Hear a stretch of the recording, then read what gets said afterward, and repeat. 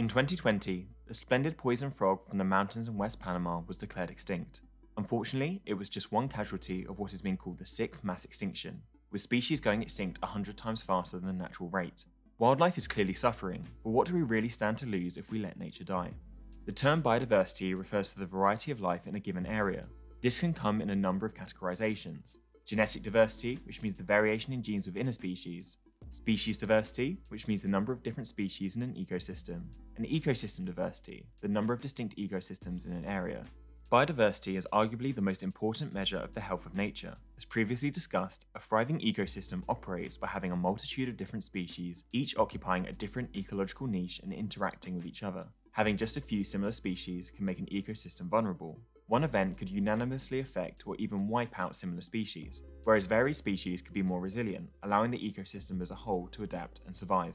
Biodiversity and wider ecosystems provide a range of valuable services that are fundamental to humans. These are known as ecosystem services, and include providing food and clean water, materials like wood, fuel and medicines, regulating climate, the air we breathe, soil quality, pollinating crops, and also include the contributions of biodiversity to our well-being. Highly biodiverse and healthy ecosystems directly provide the food we eat. Pollinators like bees, beetles, moths, and butterflies are essential for growing flowers, our crops, and other plants. Fungi, bacteria, and worms provide healthy soils for growing our crops and filtering water in our environment. Healthy and diverse oceans provide fish and other seafood for approximately 3 billion people worldwide.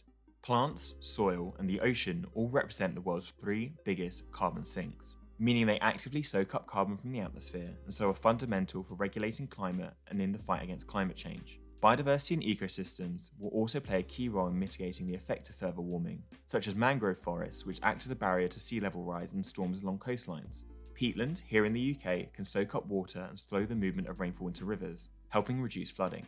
Biodiversity and nature have become increasingly relevant recently, as having access to green spaces and spending time in nature can benefit our physical and mental well-being and has greatly benefited people throughout the COVID-19 pandemic. Moreover, scavengers such as vultures prevent disease spread from carcasses, and 118 of the top 150 prescription medicines in the US come from natural sources. Examples of human design copying nature also include whale fins and wind turbines, shark skin and ships' hulls, and sticky seeds and Velcro. Not to mention the immense contribution nature makes to human cultures, providing deities for our religions, attracting eco-tourists, and inspiring some of our most beautiful pieces of art. To recap, biodiversity is the variety of life in a given area and is a key indicator of the health of nature. It brings with it many valuable ecosystem services such as pollination, food production, and climate regulation. Continue to our next video to cover the threats to our natural world and how we can save it.